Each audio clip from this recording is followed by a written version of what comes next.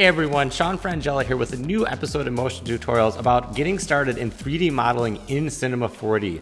So if you're not familiar with Cinema 4D at all and you want to learn about some of the tools, or if you're a Cinema 4D user but you haven't really dove into a lot of the 3D modeling tools, this will be a great one for you to learn about getting started in 3D modeling and a lot of the shortcuts that are bundled with Cinema 4D for this sort of thing. There's all sorts of modeling shortcuts that I use all the time, and once you figure them out, it can really save a lot of time. So we'll start by building this house model from scratch, starting with the cube, and go over a lot of tips from there. So let's jump into Cinema 4D and get started on building this one. So here we are in Cinema 4D with our finished house model with some pretty nice little details on it and some nice little beveling throughout. So let's just get started and get right to it. I'll create a new file, and to get this started, we're just going to grab a cube. And what we want to do is add some segments to this over here in our attributes panel. So I'm going to go segments 3 by 3 by 3, and we can't see anything because we need to turn on our display lines, which is up here, or a quick shortcut is if you do NA, NB, it will bring up this menu and let you quickly cycle through those. So NB will get that on. And we want to be able to distort this geometry. Right now it's still a cube. So what we need to do, and one of the fundamental things of modeling in Cinema 4D, is the difference between objects like this that are a cube and using this make editable or pressing C, and that converts the object into just the points, lines, and polygons, so it no longer has those cube attributes. It's now just the geometry. And now what we can do is grab our polygons with either our live selection or our rectangle selection and move, distort, and adjust those, and we can further adjust this geometry. So what we want to do first is create a little door down here to get started, but we don't want it this shape. So what we need to do is pull in these two loops, and to get this whole loop selection, what we can do is use one of our first shortcuts. If we press U, it opens up this huge menu of selection options, and these are great. These are things to use all the time, so you don't always have to be going into the select menu and then finding it. So we want to press U and then L, and that's going to bring up a loop selection. We can grab this one and then shift grab this one. And now if we move, rotate, or scale those around, they're going to scale uniformly. And we can look at our front view and open this up and just scale these in. And let's make sure it gets to this grid line about right here. And that way we can adjust that geometry symmetrically. So what we want to do next is get our polygons, and we can also get to these tools by holding V and going up to tools and modes and grabbing these. So this is also a really quick little flyout menu in Cinema 4D. So we'll go polygon, and I'm just going to click and grab that one, and we don't want to move it in, we want to extrude it. So there's two extrude tools that we'll use a lot in 3D modeling in Cinema 4D. One is inner extrude, which I can get by pressing I, and what that's going to do is if I pull left, it's going to extrude this geometry inward, and then if I press E or to get my move tool, now I have this extra polygon. But before I do that, I want to extrude this back, and the tool for that is regular extrude, which is D. And again, if I just drag left or right in my window, not on these move tools, it will extrude that in or out. And you can see I got my little options here that I also could just use it in this menu, which is a good option if you want to be more precise. So we'll just pull this back, go into model mode, and now we have our little door, and it's centered within this because we grabbed those loop selections. So that's looking good. Now we want to cut up this geometry a little more so we can add some windows up in here, but we didn't add to those extra loops in the beginning, so we need to add in some extra little lines to be able to cut those in. And the way we can do that is getting our knife tool, which we can get by pressing K or M, which gives us our full modeling shortcuts, which is another great menu, and then K. And what we want to do with this is grab our cube, get into points, lines, or polygons, and we don't need anything selected. And what we want to do with this is get our modeling tool up with K and change this mode from line to loop. And then if I drag around, you can see it's going to let me create a loop, and if I click, it's going to create a cut of geometry all the way around that. And I want to do this again pretty evenly. So what I'll do is let's actually first just grab this loop selection of edges. So I'll get UL again, move that up exactly to this grid line. And then again, I'll get my knife tool with K. And I'm going to go 2 grid lines up, 2 grid lines over this way, and then 2 grid lines over this way. And that's going to give me the geometry. And then I can get my polygon mode, get my selection, and then click and shift click, grab these. And I can do that inner extrude process again with both of these selected. So it'll do the same for both. So I'll press I for inner extrude, and then D for regular extrude, drag back. And then we get our little windows cut in here. Now it looks a little weird. So what we can do is adjust the size of our whole house and pull these windows down a bit by grabbing just a row of lines or edges. And I want to grab my rectangle selection, and I'll get my cube and do points mode. And now what I want to do is grab all of these 2 rows and pull them up. But by default, it's just going to grab these from the front. So what we want to do on our rectangle selection attributes is uncheck this only select visible elements, because that's not going to let us grab everything quickly that's behind this. So if we uncheck this, click and drag, then you can see it's going to select everything behind this. And this is a great way to work in our front, right, and top views to quickly be able to select everything that's exactly behind those points. So just grab those and make this a little taller, and maybe pull these and pull this down a little.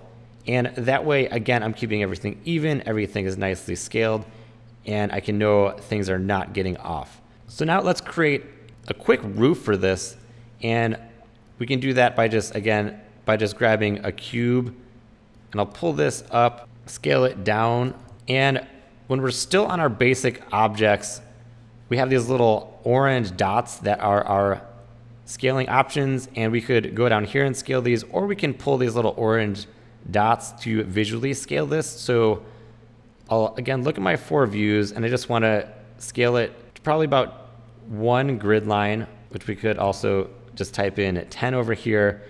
And then I want to make it a little bigger on the x-axis than my whole house. So I'll just drag this off, set it on top. And now we want to be able to bring this up in the center. So we could add more segments, or we could press C to make this editable and use that knife tool again to just cut an extra subdivision into this. So I'll grab my cube, that's my roof, press K, make sure I'm in points, edges, or polygons mode.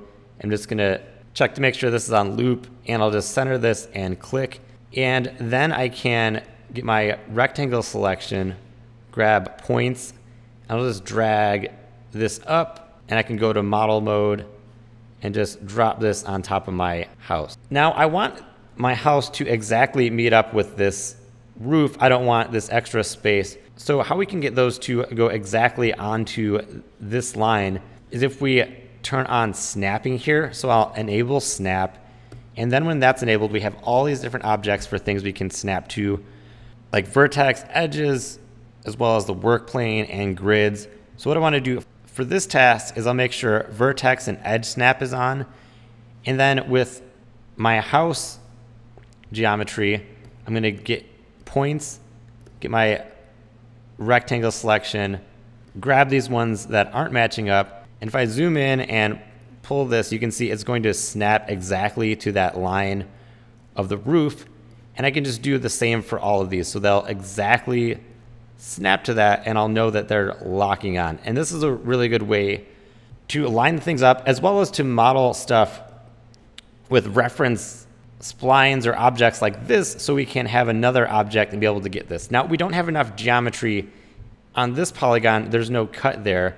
If we look here, we still have this little hole. So we need an extra line here, but I don't want it going all the way through my house. I don't want to have to deal with an extra polygon here. So what we can do is just grab these polygons right here. So I'll click and drag, and you might notice that I'm not grabbing those even though I'm overlapping. And that's another little tip with this attribute menu. By default, what it's going to do is only select the polygons that you've completely selected. But I actually just want to be able to grab a little piece of these and have it know that's what I want. And that's what this tolerance selection means. So if I click that on and then drag, you can see even though I'm selecting partial parts of the polygon, it's still going to pick it up. And it's a really good way to work back and forth with that rectangle selection on. And now I want to use my knife tool again, so I'll go get that with the K key. But I don't want to do a loop because that's going to go through my whole. And now if I do a loop, because I have restrict to selection on, it's only going to cut that in my selected geometry. So if I had that off, even though I have these polygons selected, it's going to cut that through my whole house. So just like the selection checkboxes, it's really important to notice some of these and remember what you need it to do. One other way we could do this is if we go to our knife tool and change it to line, we can take a look at this from our top view, and we'll click once and then click again and draw a line through these, and it's going to cut that line in the same way and just do it on those top ones so that there's just an extra point there. And then I have a 5-sided thing, which isn't as great, but it is one option to know as I'm just trying to make a point to go over all of these different ways to cut up geometry if you're just getting started with modeling. So now that I have those, I can go to my selection tool again, and I also could get my live selection and just click and paint on these.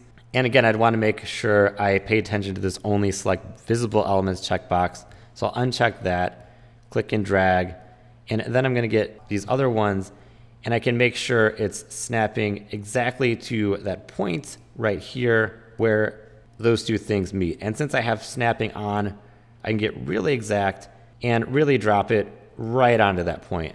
And now what I could do is just grab my roof, and it'd probably be a good time to rename these. So I'll name this roof and rename this house.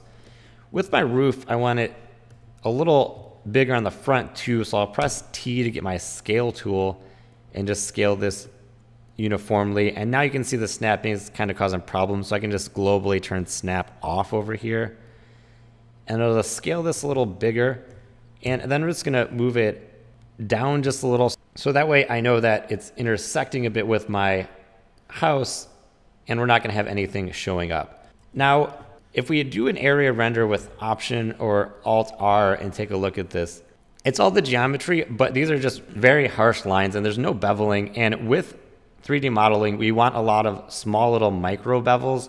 And there's a couple ways to do that. One is with the Bevel Tool, which is a great thing to know about when we're really modeling 3D geometry. And the way we can do that is I'm going to grab my house and I want to select some edges that I'm going to bevel. So I'll grab this Edges tool, get my loop with UL, and I'll grab this one and shift click this one. And then I'm just going to get my live selection and hold shift and just grab these 4 additional lines. And then I'm going to press MS to get my Bevel Tool. And how this works is if I drag to the right, you can see it's beveling this.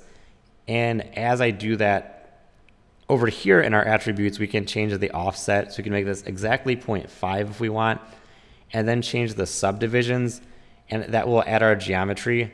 And then if we do a quick area render, we can see we're getting nice beveling and it's going to catch light better, and that's really important for 3D modeling.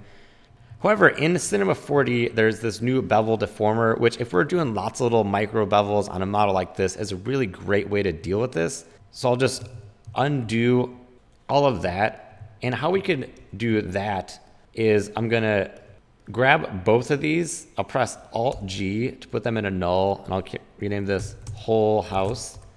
And then I'm going to get this bevel deformer over here from our deformers right here.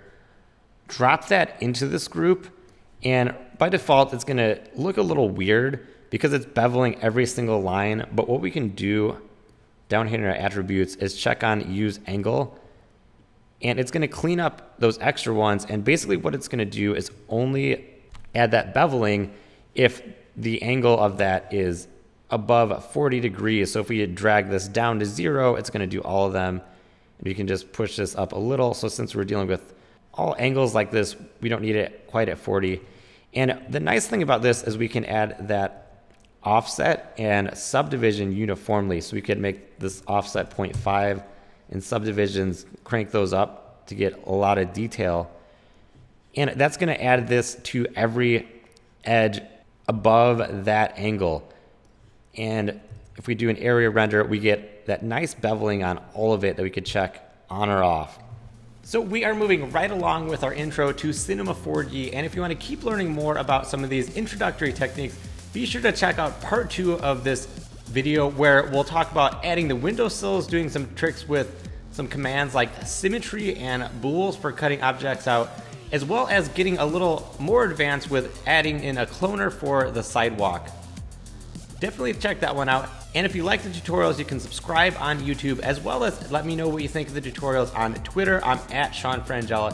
And be sure to check out some of my other videos on Cinema 4D, motion graphics, and all sorts of stuff in the VFX industry. Thanks for watching. I hope to see you in part 2.